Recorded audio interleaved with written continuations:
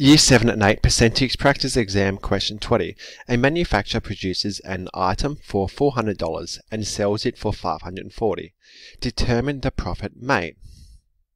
So the first thing we need to do, we know it sells, we bought 400 and sells for 540. So we're just going 540 take away 400 is equal to $140.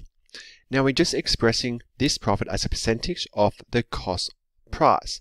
So that means we are starting with the profit and we are dividing it by the cost, which was 400. So straight away I am able to simplify this because I know that 140 and 400 can be both divided by 10. So I'm going to divide my numerator and my denominator by 10. That leaves me with the answer of 14 divided by 40.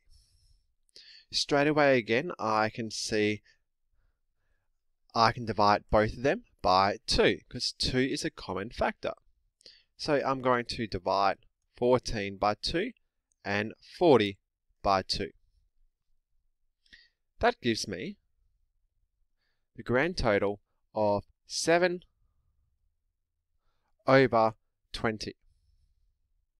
Now I know it's 7 over 20. I'm going to try and make it a equivalent fraction to be out of 100.